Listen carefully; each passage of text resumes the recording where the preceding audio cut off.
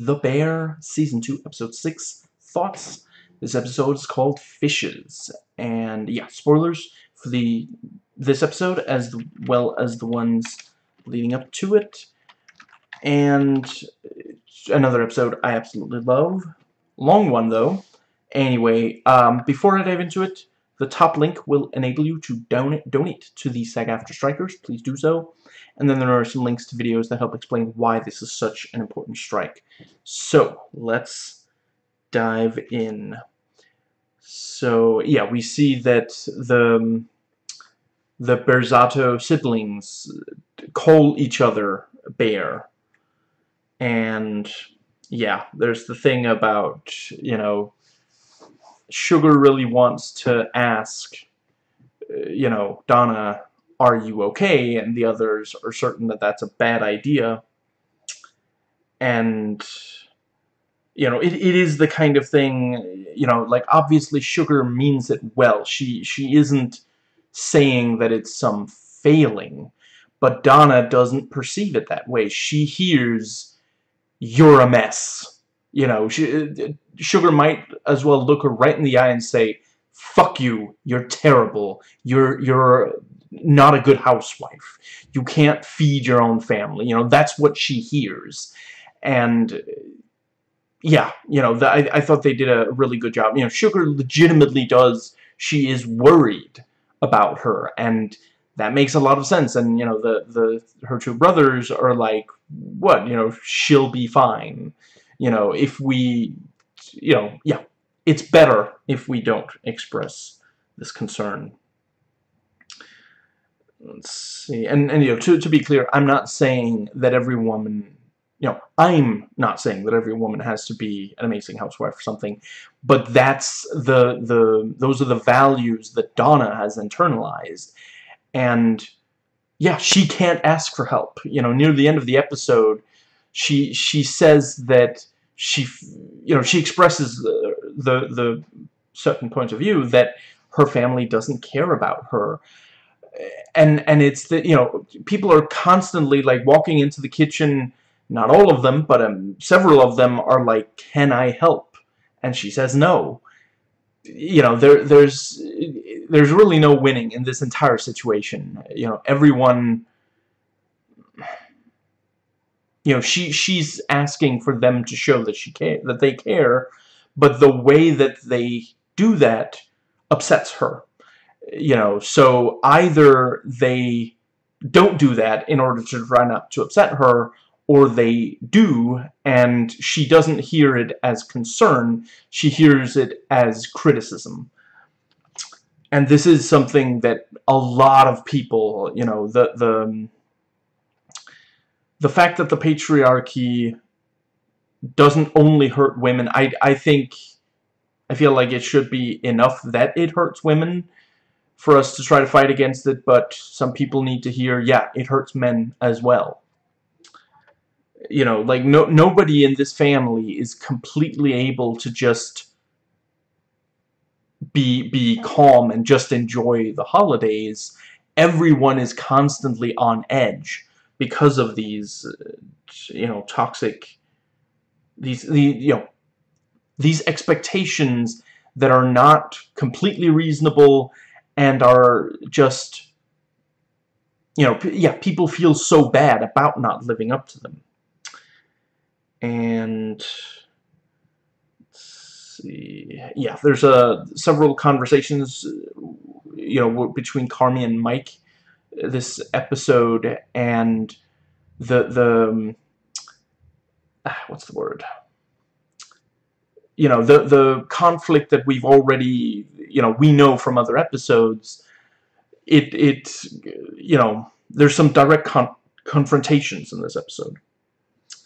And yeah, we get a couple of blissfully calm minutes outside, and then the episode goes inside and we spend maybe an hour with this family who are constantly bickering. And I do quite appreciate, recently we've gotten like, X amount of weeks before opening, and then it's for this one it says 256, which, yeah, about 5 years, so placing us in the overall timeline. Are we in? Was that a business slap? Let's see. Maybe more business deals should be. A lot of business partners absolutely hate each other. Maybe, fuck the handshake. Maybe throw a fork at one another or something. I'm obviously joking. I shouldn't have to say that, but some people don't get it. Love seeing Jamie Lee Curtis here. Like, they really did just, like, find... I feel like for this show, like, they found, some of the best actors they could, some really excellent comedians, and just, yeah, fantastic. I'm so glad she's still working. Like, can we just appreciate she's been working since 1978.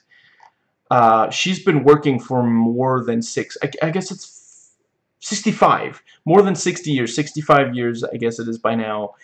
And she's still so freaking good. And it's actually, recent years has seen some of her best performances. This episode, we have Deirdre Beaubiedre in Everything Everywhere All at Once. She was great again in the Halloween H40 trilogy. Just fantastic, and yeah, she continues. She's funny. She's great for drama. Just, yeah. And let's see. Right, and there's some, so yeah, briefly, in addition to the returning cat, this has John Mulaney, the stand-up comedian, and I want to, Bob Odenkirk. I know he's done comedy. I feel like, is he the one I'm thinking of? I feel like he was he was one of the people doing that that Ben Stiller show. What was it called? Oh, right, the Ben Stiller show. He was fantastic on there, and yeah, I'm really, really glad he's still working. Just, incredibly funny, and turned out he's really good at drama as well. Back then it was mostly the comedy, but yeah. And let's see. Yeah, and this one also has Theodore fact. I don't, if I had to guess from the IMDb, it kind of looks like he's a comedy person. But yeah, really, really great to see that. And the let's see. Oh, right, yeah, and Richie and Mikey tell Carmy that they saw Claire, which, yeah, we the audience have already met Claire in in the present day. Right, and Jillian Jacobs was on Community, so she at least does some comedy. Yeah, let's see, and I mean, it's kind of, it's simultaneously heartening and heartbreaking to see Tiffany and Richie get along so well, knowing how it ends up. They do clearly actually love each other at this point. Like, Richie's still a fuck-up, no doubt about that, but there's actually, before, back when she was still pregnant, they did love each other. The fuck-ups of Richie ended up destroying that, but there was a time, right, I really love the decision, to shoot this with so much film grain. Like, there's really, You know, you can pretty much count pores on faces. You can see every individual stubble on John Mulaney's face. Just, you know, in part, it's probably this sort of, you know, home video flashback kind of feel, but it just works so well. And let's see, right, I like that Stevie, like, he's not,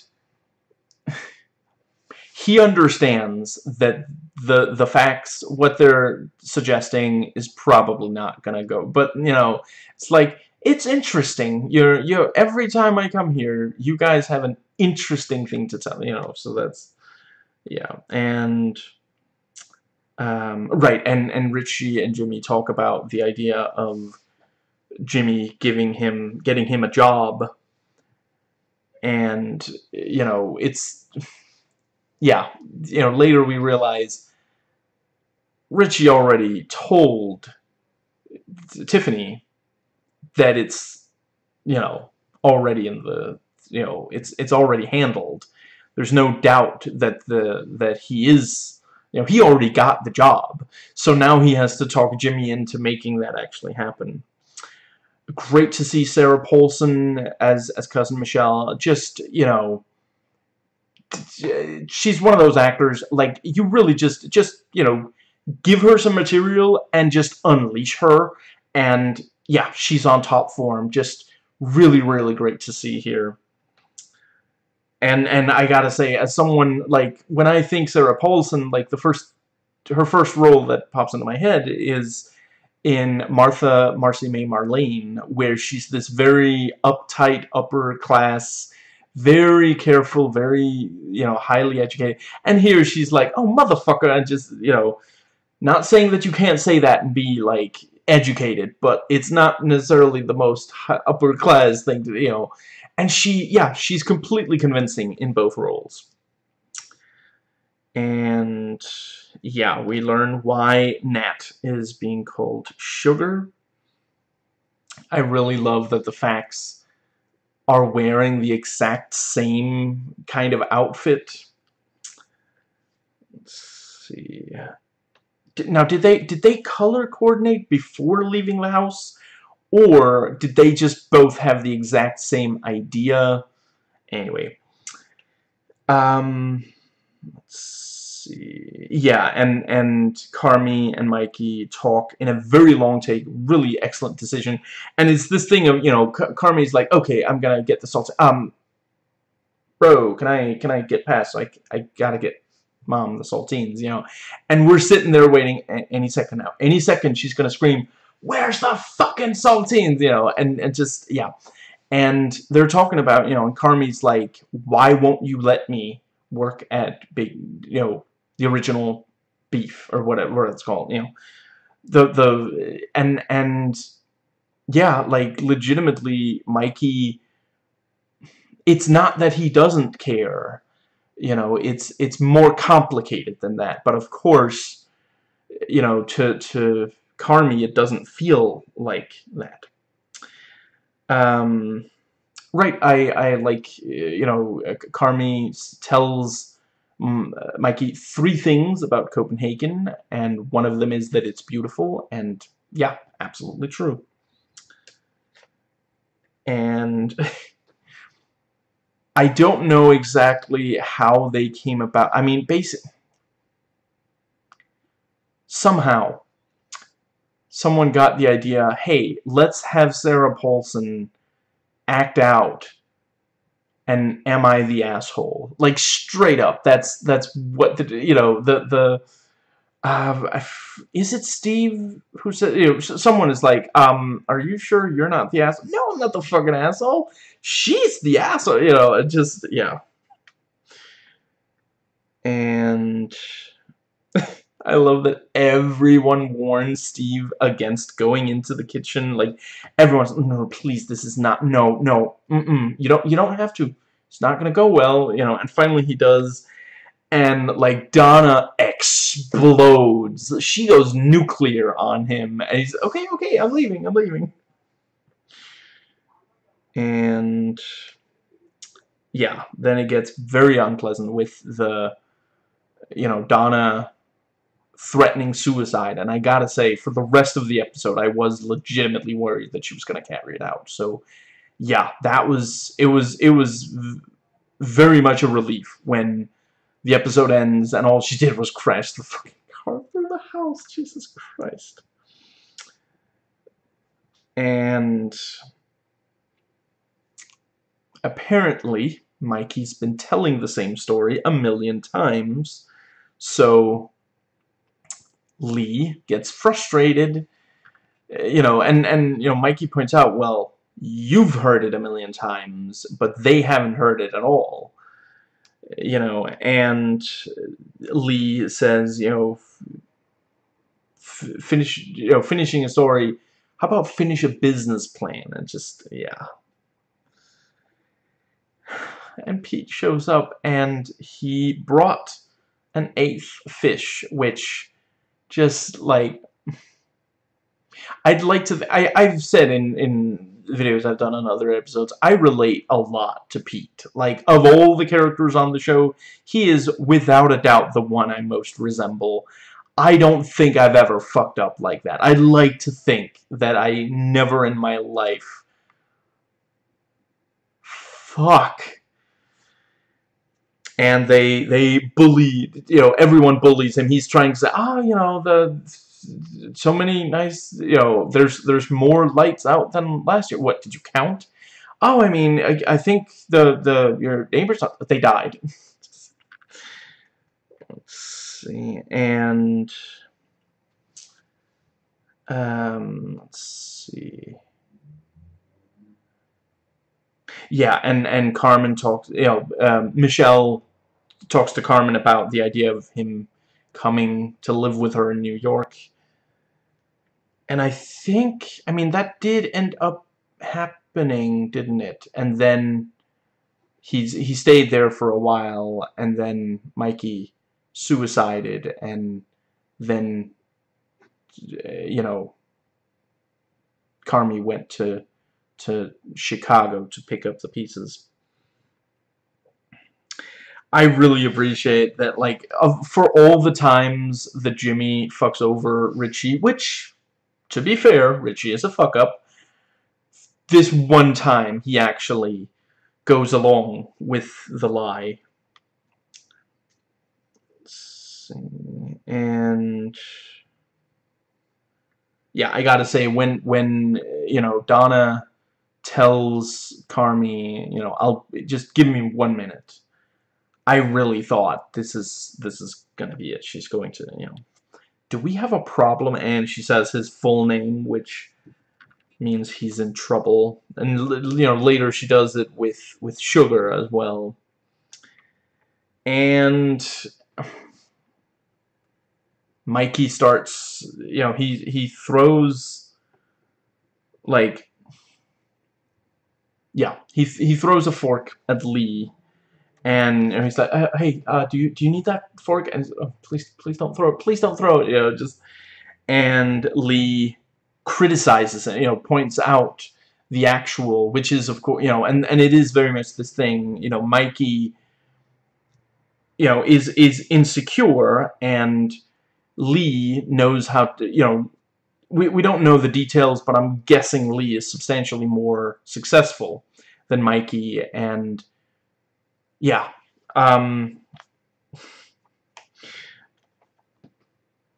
really loved the John Mulaney, giggles, and he's like, I'm sorry, I giggle when I get, when I get nervous, and Mikey's like, no, giggle, just, which I feel like John Mulaney wrote that joke himself, because it's very reminiscent of he's made jokes that are very similar to that. And in Spider-Verse they actually used another one of his jokes, the thing with his palms get really sweaty, so he'll shake someone's hand and say, oh, I just washed my hands, that's why they're wet. So yeah, that was and it is also just he sells it, he really does.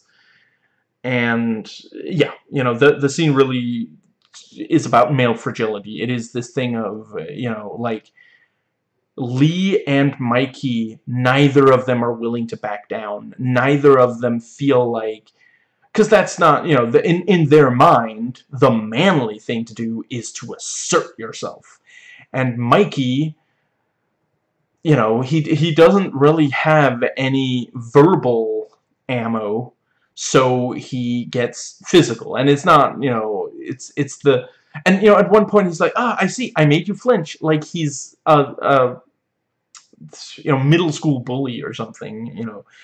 In his, like, his maturity level is still there, you know. And Lee, you know, and I do want to say, I do understand where both of them are coming from, you know. Lee refuses to for both of them. If one of them would just back the fuck down, and everyone around them is like saying, please just, you know, put down the... Mike, put down the fork. Lee, stop antagonizing him. You know, they just... Both of them keep going because they feel like they're not a real man if they let the other one win. You know, it's this, you know, yeah, toxic masculinity. And really appreciate the extreme close-ups on faces. And finally, Donna joins. And Steven says grace, and did he put down the fork? He's still holding the fork. And I appreciate that on, you know, more than once he says, I think we should listen to each other. It's very important that we listen. You know, just, yeah. I guess he watched Everything Everywhere All at Once too. I'm not gay, like you all keep asking me. I don't know if that's... Yeah, I think that is... I think John Mulaney has said that people think he's gay. Let's see. And, you know, yeah, so he finishes saying grace, and Mikey's like, that was beautiful. Not fork disarmingly beautiful, but beautiful nonetheless. And then Sugar asks Donna, are you okay? And everything just goes haywire, and Michelle really puts her foot in it as well. Just, yeah. And again, I really worried that, okay, I guess this is when Donna does it, but, you know, she drives the car, and yeah, Mikey throws the fucking fork, and Lee goes up to punch him, and yeah, as the, you know, after the car drove in, and Donna's like cackling like a maniac in there, I kept thinking, you're gonna need to break through the window. You're not gonna get her to stop. You just, you know, grab a heavy object, smash the car window. That'll, you know, that's going to be necessary. And the episode ends on Carmy staring at one of the food things, and Sugar, like, shell-shocked. And, yeah, really, really solid episode. Just, I really hope we get to see at least some of these characters again in later episodes. You know, so, yeah, just, I think that might be pretty much everything. I barely talked about the facts. I honestly, it was very fun seeing them try to, you know, we haven't seen that much of Theodore Fack Ted. You know, it's mostly been Neil Fack, but, you know, for as much fun as one Fack is, two is just even better. Like, them trying to sell the you know, they're trying to explain the game to Stevie, and also like trying to sell the baseball cards, and bickering with each other, which is not the best. Like, I feel like that's probably one of the first things. I haven't gone to business school, But I feel like that's probably the first thing they tell you. Do not actually start an argument during a sales pitch. That is not going to go well. You know, you want to keep them focused on what you can provide and like the time frame and maybe how little you need from them. Do not get them doubting how serious you are, how much you have your shit together. Those are not the things you want them to be thinking about. And the facts don't just like do it once and like, you know what, whatever. No, they just keep going. Very, very fun. Yeah, I think that might be it. I do continue to really enjoy seeing John Bernthal and Eben Moss-Backrack share scenes. Like, it is very surreal to me to watch this after seeing them also, you know, sharing a number of scenes in Marvel Netflix Punisher. You know, just, but I can understand, you know, they have great chemistry. They're really, really good in scenes together. You know, whether they're playing, you know, friends since childhood like here, or I don't think I want to give away exactly what they play in The Punisher, but yeah, just fantastic. Um, that is everything. So, yeah, the next episode I cover will be sometime next week. So, yeah, until then,